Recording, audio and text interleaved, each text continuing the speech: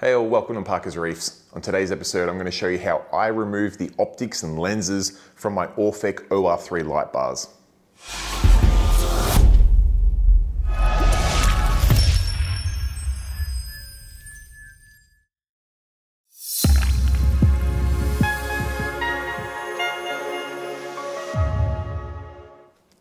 Alright guys, thanks for joining me again on another episode of Parker's Reefs. On today's episode, we're going to cover one of the questions I've been asked most about in the last couple months, and that is how I went about removing the built-in lenses on this Orphek OR3 60 light bar. Now, I have only done the one so far. These three are still to be done, so I figured I may as well grab the camera and take you guys along for the journey. And just to go back a step and explain why I want to do this, I should probably explain why I have the Orpheks installed on this tank in the first place altogether. Now, as you know, I run Philips Coral Care Gen 2. I run 3 of these units, which put out an absolute ton of light. They are big commercial style lights, and they have no trouble putting out plenty of par, plenty of spread, plenty of oomph into the tank. Now, if they have any criticisms at all, it's that they do not do enough of the blue spectrum. Now, that's one of those things that comes down to personal preference. And I must admit, I drank a little bit of the Kool-Aid of that at the start, and I personally thought that that was true. They did not put out enough blue light. Turns out they probably do, but it never hurts to add a bit of extra blue spectrum, particularly in this day and age where we're adding more and more blue into these tanks. So I went ahead and purchased 4 of these Orphek OR3 60 blue supplement light bars. Now, what I'll do is I'll turn the Coral Cares off so you can see the light just from the Orpheks, and then you'll see why I wanted to remove the optics from these lights, and it's mostly down to the way I have them installed. I don't have them running long ways along my tank. I have them running front to back in between my Coral Cares. I'm going to switch the Coral Cares off so you can get a better look. Alright, now that I've got the Coral Cares switched off and I just have the Orpheks running, you can see a very visible light coming from the first 3 on this end, and then the one from the 4th is kind of diffused a lot more because those optics are removed. Now, of course, it doesn't put out anywhere near as much punch in that area because the light is spreading in all directions rather than focusing down on one beam. But for my purposes, where I'm just trying to add a bit of a general wash of blue, it suits me much more just to have a light amount of par of blue going everywhere rather than a real strong band. So you can see underneath this one here, we've got a very strong band of lighting there. Come across to the next one, you can see there, in between, there is a bit of blend, but there's definitely a bright patch here, and there's definitely a bright patch here. And if I've just cleaned the glass or something like that, and there's a little bit of particulate in the water, you can even see the stream of the light coming down there. Again, we've got another one all the way over here for the next Orphek. In between these 2 bommies is a very strong patch of light. But then the 4th one, where the optics are removed, it's much more blended. It's spread out much better. So again, I'm going to lose a lot of punch from these lights by removing the optics, but I'm not looking for punch. I've got that in spades with the Coral Care. All I want to do is to make this blue barring a little less noticeable. I want it to fill the whole tank. So I'll go about removing these lights. I'll take them off the rack. I'll get them over on my kitchen bench, and I'll show you step by step how we go about removing these optics. Obviously, if you're doing this at the point of installing the lights, you won't need to remove them, but for others like myself, it's only a few-minute job. Alright, I've got the 3 remaining light bars off the tank, and I'm going to just run through the process step by step on how I go about removing these optics. Now, as far as I can remember, there's really only 2 tools you need. I've got a 2.5mm Allen key, and I've got a pretty large flat screwdriver. Realistically, there's not that much to it. You'll see on the front plate of the LED bar, there's 2 Allen bolts there. Take both of those out using the Allen key, funnily enough. Make sure you don't lose those bolts because they appear to be stainless steel and a fairly bespoke size, which I don't know, might be a little bit of a challenge for a local bolt shop to find. Once you've got those 2 out, I then take the end cap off that does not have the lead. So this one's got the lead coming out. I take the other end out. That's got 4 bolts, same size, which is convenient. You'll notice when you're undoing these bolts, they're not overly tight. They're barely nipped up at all. So when you're putting it back together, don't go crazy tightening these things down. I'm assuming they really don't need to be that tight.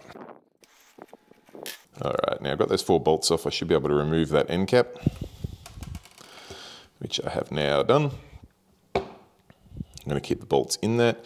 You notice it also has a little rubber gasket on there just to make sure no water gets in the light, because you know, moisture and electricity doesn't tend to go all that well together. Main thing being here, don't lose the gasket, don't rip the gasket. You want to put this thing back together the way it was, minus the optics. Now you'll be able to see, try and get it in nice and close on the camera, you can see this little aluminium plate that those bolts come down onto. From the front here, they basically sandwich onto the extrusion. You won't be able to pry them up. You're going to need to pry them out. Then you can lift up the acrylic, or you can just lift up the acrylic. Now, it can be a little difficult because they do use some sort of adhesive. I do find it easier to remove that little plate that bolts down, and then it gives you a lot more room. Then I get the smudge bar in there. Let's use leverage.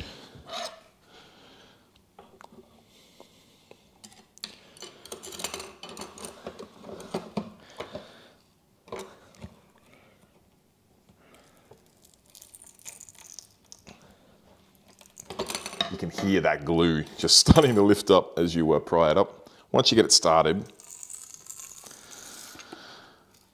it should come fairly easy.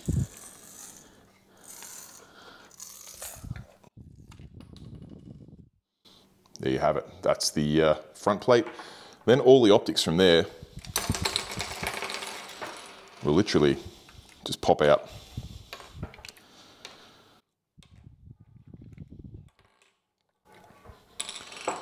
That's how easy it is to remove the optics. You'll notice they're a fairly standard sort of lens. You could probably replace those for something else if you wanted to modify the range. They just sit back on. If you like, I mean, you can keep these. You might end up putting them back on, who knows. I am not fussed about it. I guess for resale I should probably keep the optics, but I'm not too fussed. So I'm most likely just going to put them in the bin. What you could also do would be to get another bit of acrylic made up without this black circles around the optics, which would let the light, now that the optics are off, that black part's actually restricting a bit of the light. So I mean, you could probably scratch that off, or you could get another bit of acrylic made and put that in its place. Up to you. I'm just going to bolt this back together though. And to do that, you literally just sit that back in the channel that you just pulled it out of. Get your aluminium bolt slash washer slash thingamajig. You want to line that up. I tend to hold it in there, grab that little bolt. I put the acrylic back on first, so we're doing reverse order, just so I can hold that plate in place. And remember, we're not doing these up super tight. And we're dropping things. But that should be all we need to do. We put the rest of the bolts back in, pick up our dropped tools, bolt this end plate back on. Again, being mindful of the gasket. You'll notice I'm not even grabbing the handle, I'm just spinning the shaft of the Allen key because that's more than tight enough. Just got fine little aluminium threads in this extrusion. No need to go crazy tight. There we go. Clean a bit of the excess goo off. That bad boy's ready to go back above the tank. Not gonna lie, this was hot, sweaty work. All right guys, there you have it. I've got all 4 of my Orphek OR3 modified now, and I'm really happy with the even spread across the tank now. I'll switch the Phillips coral gears off and show you some footage there of just the Orpheks running now. Now, I must admit, I don't have a par meter handy at the moment, so it would have been interesting to see just how dramatic of a drop off we had before with that really narrow beam and then sort of nothing either side, as opposed to taking those lenses off and getting the really wide spread. But as you can see on the video, you're still getting plenty of light. And for me, I'm not using the Orpheks for any real sort of par numbers. I'm using it to get some blue spectrum throughout there, just for an aesthetic visual purpose. So it's doing that job perfectly now. I couldn't be happier. It probably took me maybe about 5 to 10 minutes per light, not including the time it takes me to take them off the light rail and put them back on the light rail. But Not a very difficult modification, and has made these Orphek light bars much more usable for my use case. Again, it depends on your use case. I should also point out I am not overly sure, but this could well void your warranty. That being said, if you're careful, there's not any seals or anything you have to break there. If you were careful with this process and you kept all of the lenses, you could put this back to factory and no one would be the wiser. Just be careful so you don't break anything, and you really can't go too wrong. I will wrap this video up there. I do have coming in the next couple of videos a special another DIY hack, this time for a custom mount that I'm using for my Kessel A360X that I'm going to be mounting on this tank here.